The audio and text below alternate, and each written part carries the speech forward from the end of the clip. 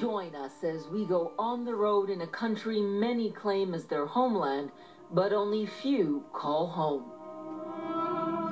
An ancient land that has stood the test of time, yet still surprises with timeless treasures. A landlocked nation with a proud history preparing to enter a wired world. Join us as we journey through Armenia.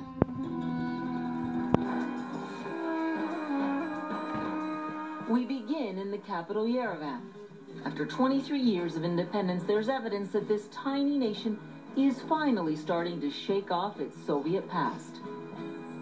The signs along Lenin Avenue have been changed to Mashtots Avenue, a 5th century monk who invented the Armenian alphabet. You see more Western luxuries, more traffic, and more access to technology.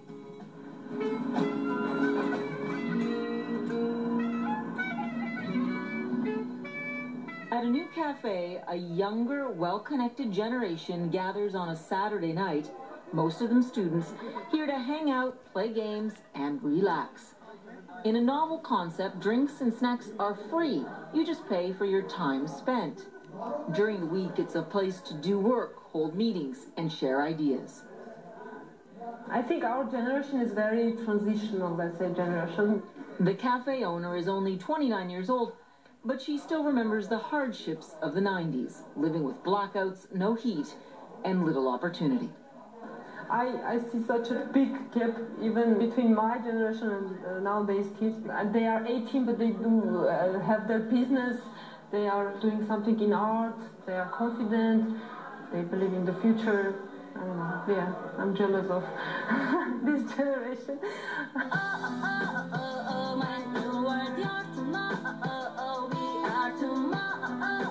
Meet Armenia's new internet generation.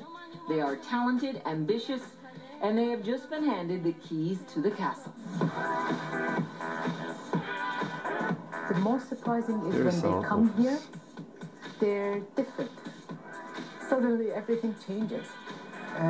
It's amazing. It's the power of what we have created. We're at Tumo Center for Creative Technologies, located on a shiny new campus overlooking Yerevan.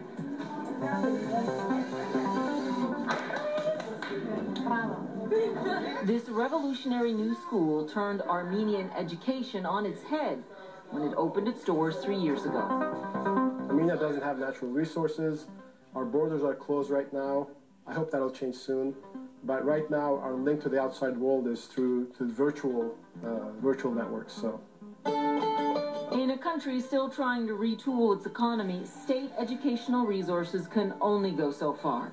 Tumo has helped fill in the gaps. It's really crazy to see something like this exist here, but it's also a beautiful illustration of the developing country that Armenia is. So it's an after-school university. It's a glorified after-school program. The idea is to get the entire figure down on paper in 2 minutes.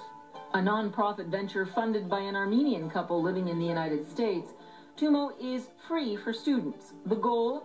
Create a unique learning environment that gives children their best chance to make it in a digital world. When we started, we thought about, one, a big space, like not to affect a few people, a few kids, but mass. That was important. It should be somewhere where you feel comfortable, where it's all about you and what you are creating on your screen. They have the opportunity to explore the areas that are interested in. Students can focus on computer animation, web development, game development, or digital media. The classwork is designed to inspire Armenia's next generation of creators. We pride ourselves on the fact that the majority of our students in the music team, they have zero background in music. What matters for us is kind of that passion and the drive. So they come in here wanting to learn, and then we start from there. And the results can be stunning, whether it's hands-on workshops like this or the production of original music videos. The level of expertise and talent shines through.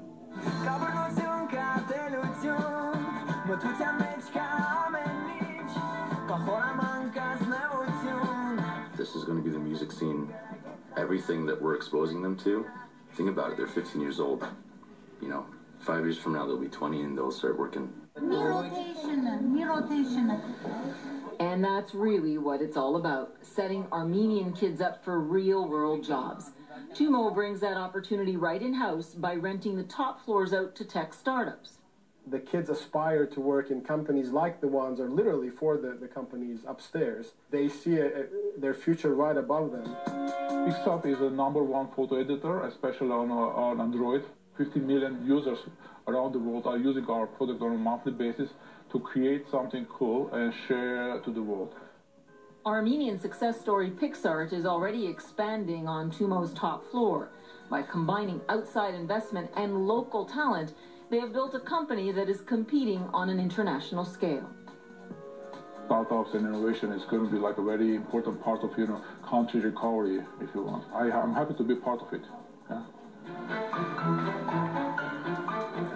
So where does all this brain power come from? Many Armenians point to their love of chess. Chess and the Armenians' aspiration to be excellent in chess speaks more about people's mindset and their respect for intellectual pursuits. Across town, in a much different after-school program, parents gather to watch their children match wits and willpower at the country's elite chess academy. These are the best and the brightest, aspiring grandmasters who come from schools across Armenia, where chess is now a required class. Even in this high technology age, people need to think. If you are not trained to think from young age, you can't make correct decisions. Like Tumo, the coaches here train